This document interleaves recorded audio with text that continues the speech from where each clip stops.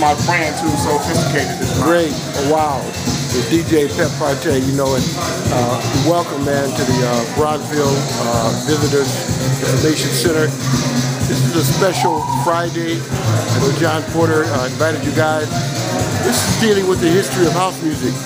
DJ Pep Partey, tell us about your involvement with house music in Chicago. Well, my involvement with house music in Chicago, I was born and raised on house music. 43-year-old, came up, loved it all my life. 1982, 83, when I first started here, that's when I first fell in love with it. Wow.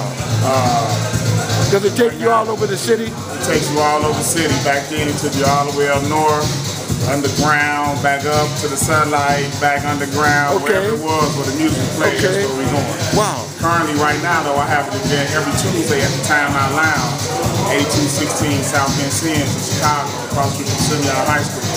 I'm the resident DJ there every Tuesday. Okay. Every Tuesday, myself, along with other DJs, come. I showcase their talent. We've been there, August will make it a year that we've been there. Wow. So there's many places to go, many things to do when it comes to house music in the city. Tomorrow, the big show with True Picnic is growing.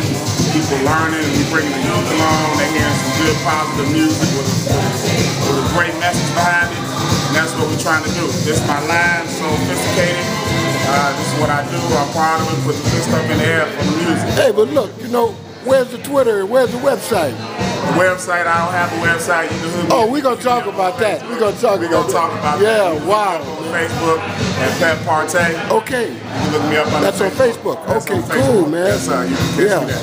And maybe you're headed for a Google Plus page too, man. Yeah, you know what? I'm working on that. I got the Google Plus. I just gotta put everything together. I do so much. I sell real estate, so I'm trying to gotta incorporate everything and put it all together. Man. So you would say that house music, where would you put it in terms of its future? In terms of its future? Yes. Exponential. I see the future. This is the future. You know, I got a lot to say in the interview about why I wasn't already had been that way. Okay. But it's been that way. But once upon a time in the early 90s, the choice was made to me between rap music and house music. The house music back then just personified kind of a gay type of thing. And they always wanted to get rid of, you know, they wanted that out. They didn't want that. Okay. So they had a choice to make. Because house music was still overseas then. Okay. It was still #1 here. But they had a choice to make. So they said, we have to promote misogyny over homosexuality. Okay. With its music. So now that everybody got into the future and everything is come about and everybody, we know what everybody is now. And it's in that music too. Now, this can be more accepted. Cool. Because it's always been a message behind it. Okay. They want to push, they don't want love in the community, they wanted to hate. Wow. They push that. Yeah.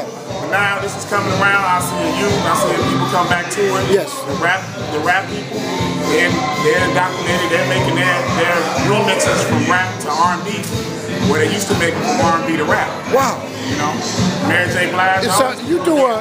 You have a real history to tell on this. Yes, I do. Yes, I do. Wow, man. I live and breathe this. You know, how do people get in touch with you, man?